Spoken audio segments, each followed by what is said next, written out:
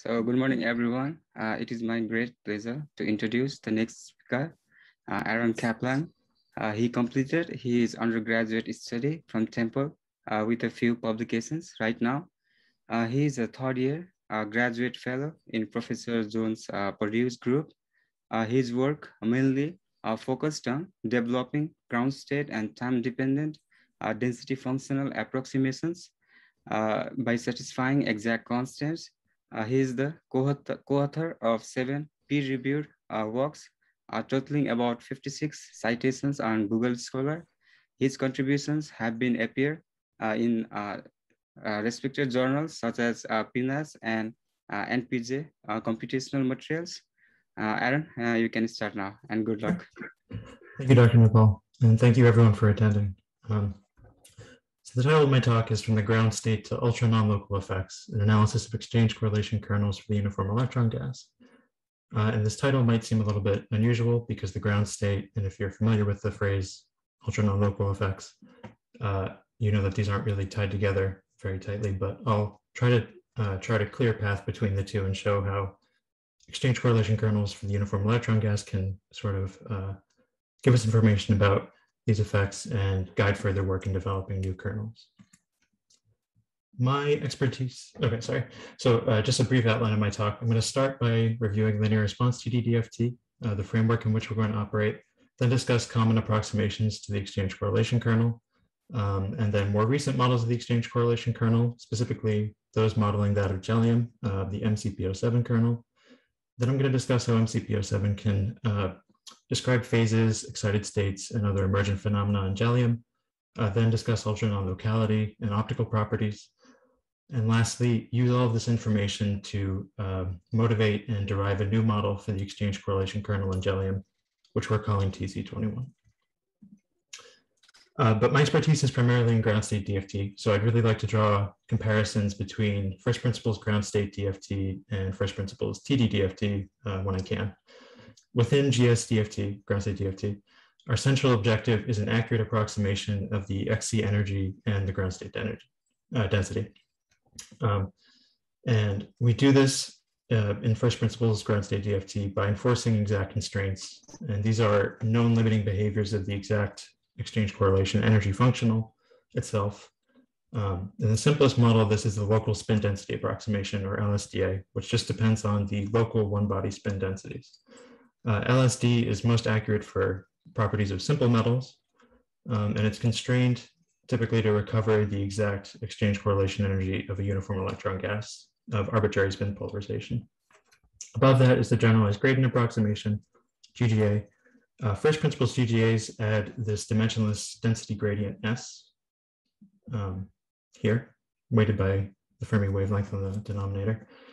And these reduce to the LSD in the limit of a uniform density and are constrained to recover further gradient expansions known for the exchange correlation energy, or perhaps for large Z atoms that are very heavy. And these can either be designed to be accurate for properties of solids or finite systems, but not both. Above this are the meta-GGAs, which add the one-body kinetic energy densities. And so meta-GGAs are semi-local both in the density and the orbital. You see here that the Cohen orbitals, the gradients are required, whereas in the GGA, just the gradient of the density itself is required. So these are sort of doubly semi-local, whereas a GGA is only semi-local in the density. With this added information, a meta-GGA can give us possible high accuracy for a very wide range of solid and finite systems. And the meta-GGA also embeds the GGA below it. And so we have this sort of nesting doll system here for first principles functionals.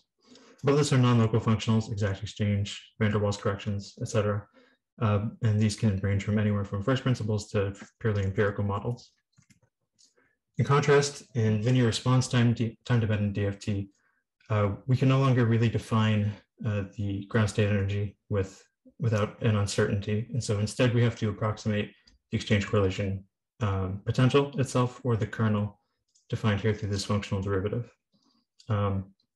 Since I'm going to be focusing on the uniform electron gas, or Jellium, I'm going to work in reciprocal space. And I'd like to note that even though the full exchange correlation kernel for an arbitrary system can depend on two positions or two wave vectors, and then the time difference, In gallium, it only depends upon one wave vector q and then the frequency omega, because the ground state phase at normal densities, which is a spin unpolarized liquid, has spherical symmetry in real space and hence in reciprocal space. So FXC chi naught, the Kohn-Sham response function for non-interacting electrons, and chi, the overall response function, which is just the Kohn-Sham response function weighted by an effective dielectric function, can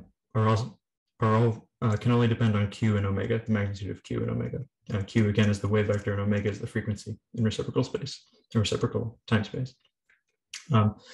And why even bother focusing on gallium here when gallium doesn't model many realistic systems? And that's because sort of as the LSD is the building block for much more sophisticated exchange correlation functionals, and having an LSD is based upon gallium, having a more accurate approximation for the XC kernel of gallium can also be a building block for the XC kernel of real systems. So again, using the kind of embedding principle or nesting doll principle, where we use the simplest model as the base to recover what known properties we currently have available.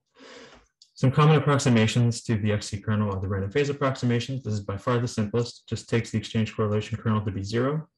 And this recovers 100% of exact exchange, but it recovers really only short range correlation and is most accurate for simple metals again, sort of like the LSD. Above this is the adiabatic local density approximation, or ALDA, which takes the second functional derivative of LSD or LDA's exchange correlation energy, evaluated at the local density. And so it's fully local in space and local in time. Because these are the two simplest approximations to FXC, they're good baselines for new kernels, which might be able to give us more information about real systems or even about gallium. Above this are dynamic LDAs, which are local in space but non-local in time. They have no Q dependence, only frequency dependence. And conversely, static kernels, which have the reverse dependence on Q but no dependence on frequency. Now, both of these are building blocks, dynamic LDA and static kernels, for more sophisticated functionals, but I'm going to focus more on dynamic LDAs here. A very important feature of the exact kernel is that it's non-analytic. The exact static omega to 0 and long wavelength q to 0 limit is non-unique. Depending on the order in which you take the limits, you might either recover the ALDA kernel from TDDFT, or a more complicated limit, which is the sum of the ALDA kernel, and then a term involving the exchange correlation shear modulus for bulk viscoelastic gallium. And this term is not known in general. However, we have found a pretty accurate parameterization for this. And now this limit, this latter limit, is not derived within the context of time-dependent DFT, but derived in the context of time-dependent current DFT for the longitudinal kernel. Because in TDC DFT, the kernel is promoted to a tensor quantity, and the head element can be associated with the regular XC kernel of TDDFT. So older dynamic LDAs, like that of Gross, Kohn, and Iwamoto, only recover the TDDFT limit, just the ALDA. But newer models like that of Chen and Vignale can recover the latter limit, and they are constructed explicitly to do so. So I'll discuss these, discuss why one might choose one over the other. But an important feature of both of these models is that they only prescribe the imaginary part of the kernel for real valued omega in closed form, and then assume that the real part is constructed via Kramer's Kronig relations, which are generally difficult to evaluate in practice, so when performing real computations. A completely alternative construction to this philosophy is the method of local field factors due to Hubbard. Instead, we can associate with the exchange correlation kernel a spin symmetric local field factor, G+, which you see is just related to the XC kernel through a factor of minus q squared over 4 pi. We can also derive a spin antisymmetric local field factor that gives us information about the spin-spin response, whereas the XC kernel or the spin symmetric local field factor can only give us information about the density-density response.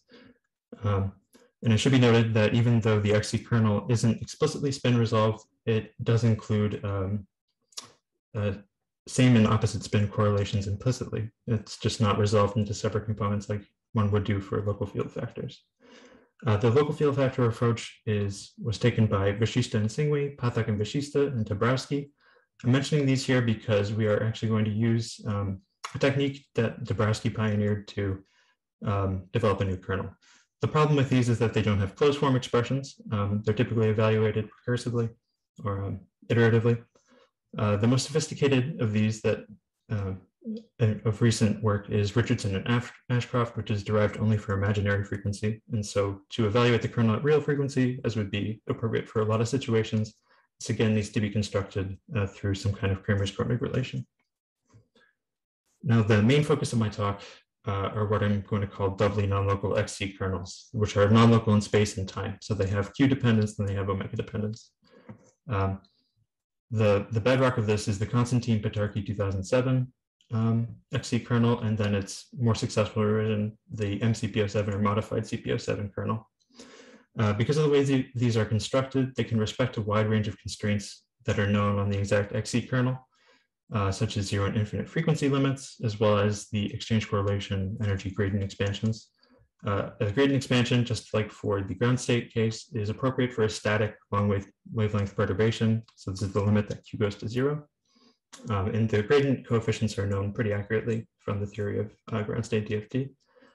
A completely alternative construction, which I'll just mention here for completeness, is that of connector theory, where one would perform a high-level calculation for the XC kernel once, and this could be in QMC or with Fermi hyperknotted chain, as was done in reference 3. And then all one has to do is derive an operator that connects the higher level FXC to a lower level one and possibly interpolate it. So this isn't a closed form expression. It's sort of a prescription for taking tabulated data and mapping it to a kernel that is just a function of Q and omega and RS. Now, MCP07 is constructed as an interpolation between static and long wavelength limits. And this is done so that exact constraints on the kernel can be recovered. For the long wavelength or Q to 0 limit, it recovers the GKI or Gross-Koni-Iwamoto dynamic LDA. And then for the static limit is an improved CP07 kernel that builds on the gradient expansion terms. And also a more correct Q to infinity limit.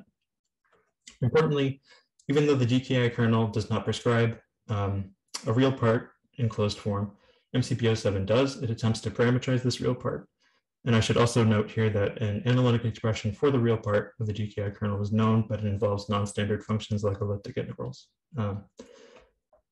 Importantly, though, MCP07 does not prescribe the analytic continuation of the GKI kernel to imaginary frequencies.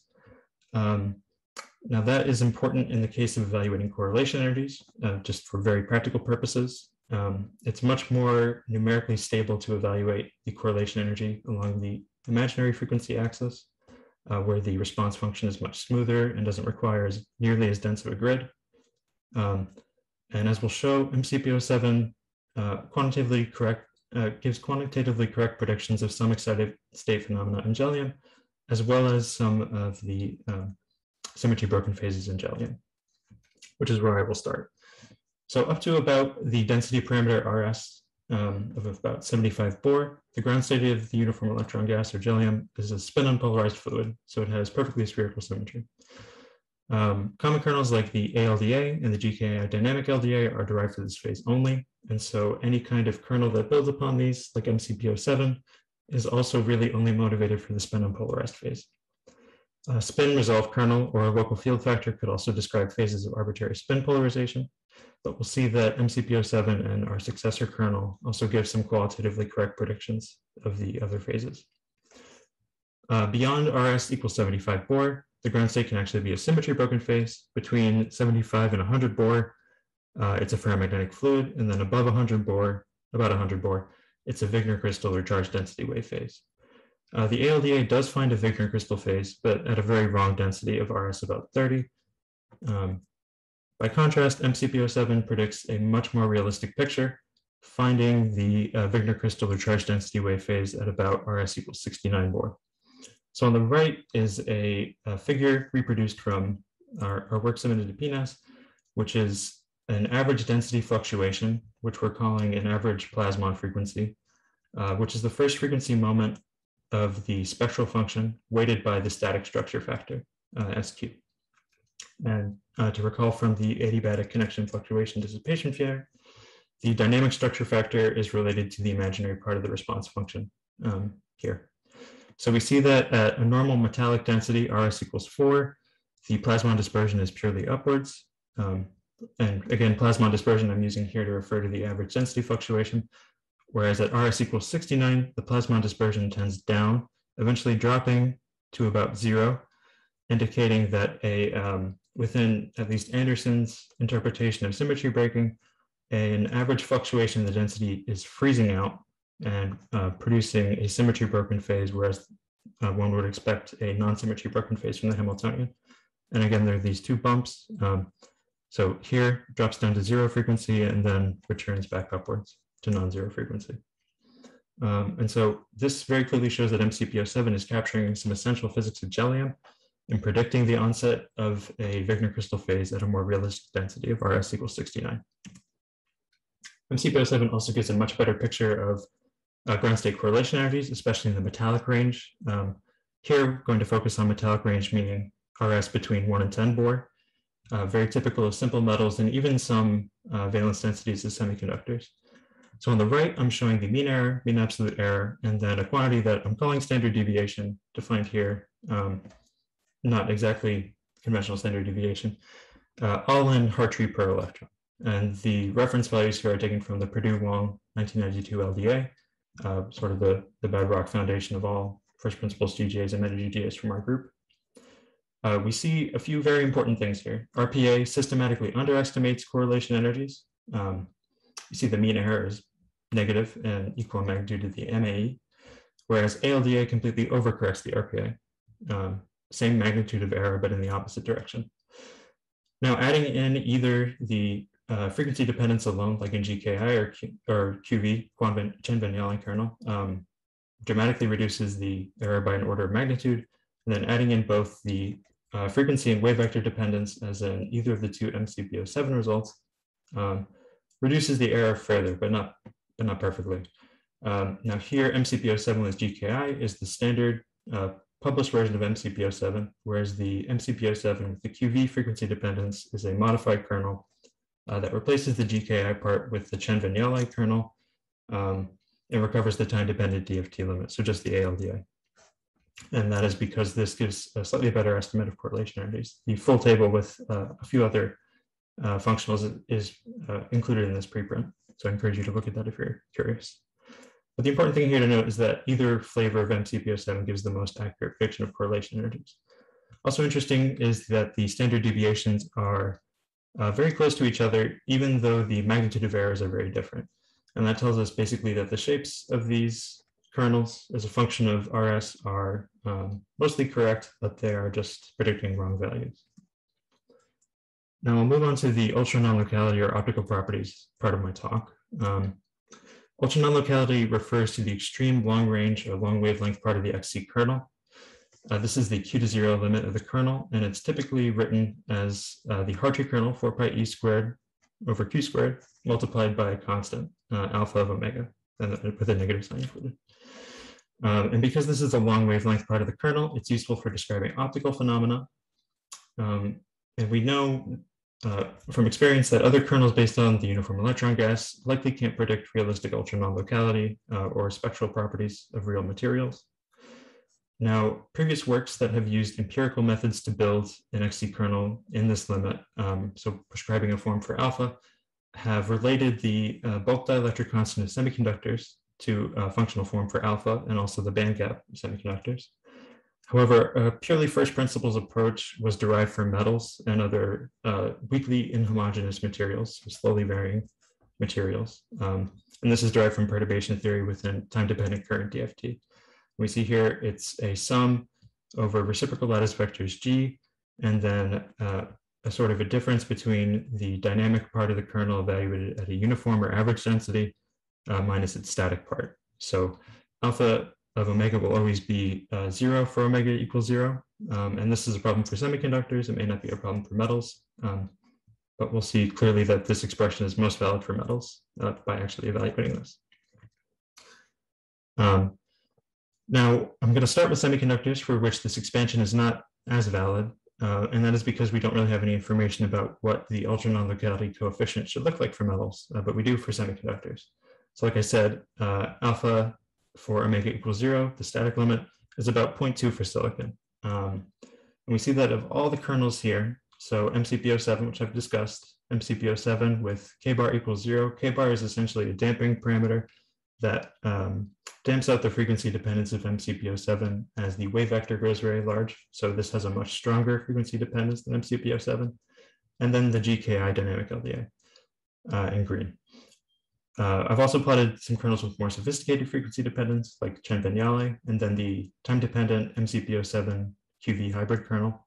So MCP07 with QV replacing the GKI part. And we see that the two QV-based kernels give the most realistic description of optical properties, but still not necessarily exactly correct. So QV is the most correct, and then the damping in MCP07 reduces this slightly. Also important to note is that all of the DKI kernels have exactly the wrong sign for the ultra-non-locality coefficient, suggesting that they are widely missing the mark for optical properties. Now turning to metals for sodium, based off a pseudopotential density for the valence electrons, we see a very similar behavior with QV and then the QV MCP07 kernel predicting sort of the right sign for the ultra-non-locality coefficient at optical frequencies, and then all kernels tending to a negative limit for higher frequencies. This is really the first look at ultra-non-locality coefficients in real solids, and so we expect these results to just be instructive in guiding further construction of kernels. They're not really definitive in telling us what the exact kernel should look like, because clearly none of these are getting what we expect to be the correct behavior, at least from our work with semiconductors. So how can we use these prior analyses to build a better model of the XC kernel? Again, I'm going to draw a comparison from ground state DFT because the construction principles we use there can also be instructive in TDDFT. And I want to talk specifically about the paradigm of the strongly constrained and appropriately normed or scan meta-GGA, which is built to constrain to all known limiting behaviors of the exact EXC that can be applied at the meta-GGA level. It can't be one electron self-interaction free. That's the only one that is not applied. Scan also added the idea of appropriate norms, which are systems that a meta-GGA can be exact for, like the uniform electron gas, slowly varying densities or weakly inhomogeneous densities, or at least highly accurate, like the hydrogen atom or spherical atoms, the closed shell atoms like helium, neon, krypton. And because of this construction, scan is very general purpose. We get almost the right answer for the right reasons for almost all systems. However, scan has some problems, which is an unexpected computational complexity, which I and my coworkers work to reduce in the R2 scan functional. And R2 scan takes the construction principles of scan and adds to that the reasonable principle of numerical efficiency. And we showed that the accuracy of scan for virtually all the systems that we know scan to be accurate for can be maintained with a lower computational cost. So I'd like to apply this philosophy then to TDDFT, specifically MCP07. We know that MCP07 is most accurate for a metallic range of densities, like I showed.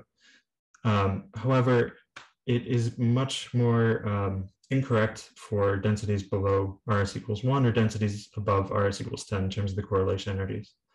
And its spectral function, especially at low densities, has unphysically large peaks, which we showed in the paper on density fluctuations and symmetry breaking, and that those peaks don't line up with known behaviors of the spectral function found from QMC data.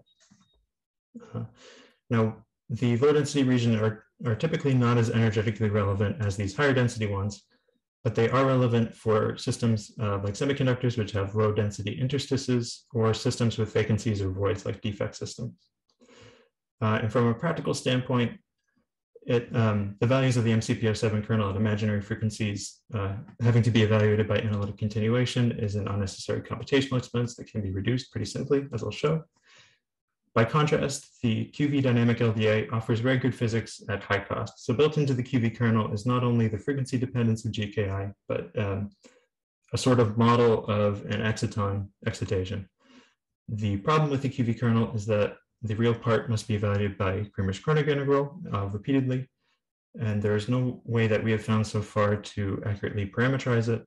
And same as with MCP07, analytic continuation has to be used to evaluate it for imaginary frequency. And this is a high numerical cost for a kernel that offers good physics. So our view is that we can take the GKI kernel in MCP07 and instead add in some modulations to better reproduce the frequency dependence of other kernels. So same as with the construction principles and going from scan to R2 scan, we want to keep all of the exact constraints that MCP07 maintained on the kernel, improve the energy of the appropriate norms when possible. For our case, just the uniform electron gas, and then reduce the computational cost. We're calling this new model the tightly constrained 2021 or TC21 kernel.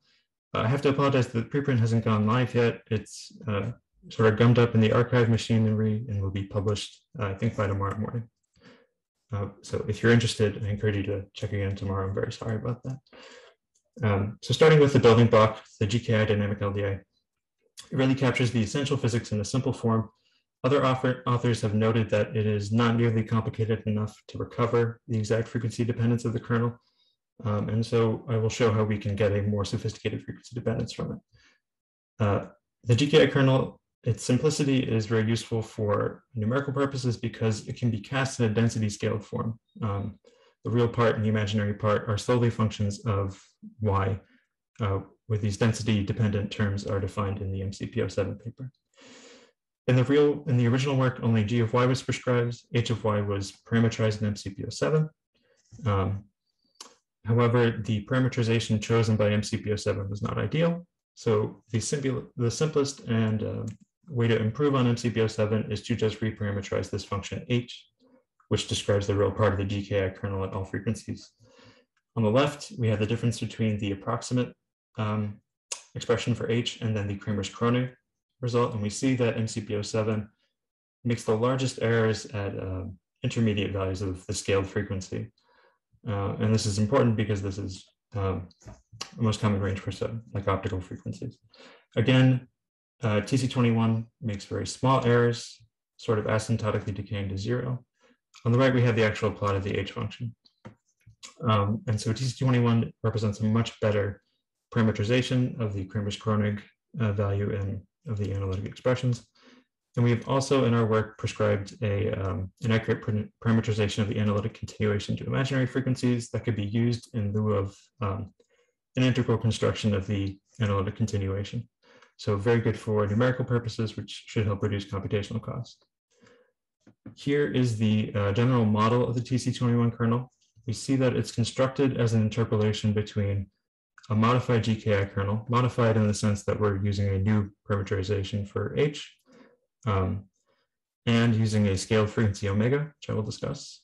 So for the static limit q to 0, TC21 tends to the GKI kernel. And for the long wavelength, for the long wavelength limit, TC21 tends to the GKI kernel, and for the static limit, tends to the MCP07 kernel, which is unmodified, except for the underlying LDA. MCP07 used the Perdew-Zunger approximation of the correlation energy. We are instead using Perdew-Wong, just to use a more updated and analytic approximation. Now, the screening wave vector K tilde is constructed as an interpolation between high and low densities. At low densities, exchange and correlation have the same length scale, the Fermi wave vector, whereas at high densities, the length scale for correlation becomes the Thomas Fermi wave vector, which is proportional to the square root of the Fermi wave vector. So K tilde is constructed as an approximation between a function that is to lowest order in its Taylor series, Kf, proportional to Kf, and then at higher densities, proportional to the Thomas Fermi wave vector. Now the scaled frequency is just a function of P and Q, a function of Q and Rs multiplying omega, seen here. And P is motivated in such a way that for the long wavelength Q to 0 limit, we recover the GKI kernel exactly. Now at higher densities, essentially Rs greater than the square root of C, and 1 over the square root of C. The 1 over square root of C here came out to be about 4.74. So this is sort of at the outer edge of the metallic range and much lower densities. For those densities, intermediate to low densities, P enhances the frequency dependence and makes the GKI kernel tend more rapidly to its infinite frequency limit. And at lower densities, Rs less than about 4.7 Bohr, P actually slows down the approach to the infinite frequency limit. And this as we'll see, is very useful for recovering accurate correlation energies.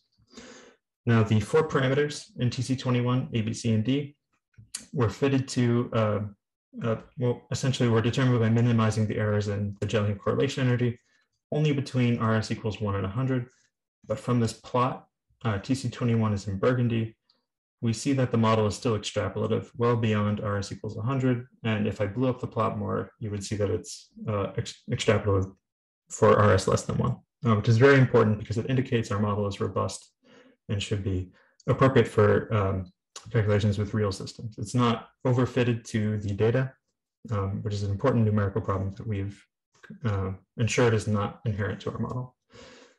I'll mention again that the scaled frequency is actually inspired by Dabrowski's model for the local field factor, which took the GKI kernel and essentially tried to scale up the frequency dependence to the infinite frequency limit, and also add in more wiggles, which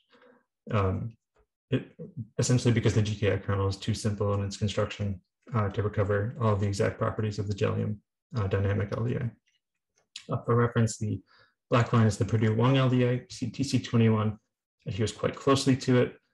And like I said before, MCP07 deviates pretty sharply from PW92 for intermediate to low density Jellium. An important test of the frequency dependence of an exchange correlation kernel is the third moment sum rule, which asserts that the third frequency moment of the dynamic spectral function is equal to this function sigma 3r. And we see by the structure of both equations that neither quantity is exact. Both have to be evaluated numerically. The right-hand side is a function of the static structure factor, and the left-hand side is a function of the dynamic structure factor. And because the third frequency moment weights very heavily large frequencies, this is a very sensitive test of numerical stability.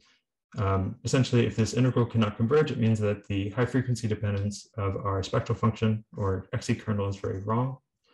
And as we'll see, you see here the shapes of the curves are similar, but I really want to point out that the scale of the axes are very different. On the left is MCP07, and on the right is TC21. Now, for normal metallic densities, RS equals 4 and RS equals 10, the magnitude of errors is similar. TC21 does reduce the error in the third moment sum rule slightly. Perhaps I shouldn't say error. What I'm plotting here is a relative difference in the two sides, the left-hand side and the right-hand side. And neither quantity here is exact because we have to evaluate both numerically. But at much lower densities, MCP07 makes a significant error or significant percent difference, let's say, in the third moment sum rule. And this at RS equals 69, RS equals 100, so the burgundy and black dashed curves, respectively, the errors are very, very large, especially as Q grows. In contrast, for TC21, the maximum error at these lower densities is minus 0.2 compared to minus 0.8 for MCP07. Also note that the MCP07 curve is very jagged. It means the numerical stability of the calculation is much lower than in TC21. You see that there are some wiggles really at lower densities, but these are really damped out. And this is a good indication for practical calculations. A few more. Yep. You just have like 1 minute left. Oh, okay. Sorry, I'll rush through this. Sorry. That's okay, thank you. So just a few more slides. The ALDA here, this is essentially plotting the effective dielectric function that weights the overall response function. Shows that the ALDA predicts the onset of a CDW charge density wave at RS about 30. TC21 and MCP07 both predict it at about RS equals 68 to 69. TC21 and MCP07 differ because of the underlying ALDAs differing. On the right is again a density fluctuation plot or a plasmon dispersion curve. There's essentially no change between the two at metallic densities, but TC21 has an artifact at much lower densities wherein it does not predict onset of a static charge density wave from this analysis. We see that its plasmon dispersion never tends towards 0, and so the density fluctuation never freezes out. And then TC21 gives a little bit better description of ultranonlocality coefficient, but still very wrong. Future work needs to take this into consideration and use a much more sophisticated model of frequency dependence. I'd like to thank you for your attention, as well as the Department of Energy and Temple University for support. Right now, our paper isn't live, but the 2 other papers on ultranonlocality and symmetry breaking are. You're welcome to view those, and then our code and data are available now publicly. So thank you for your attention. Happy to answer questions. Sorry, I went over time.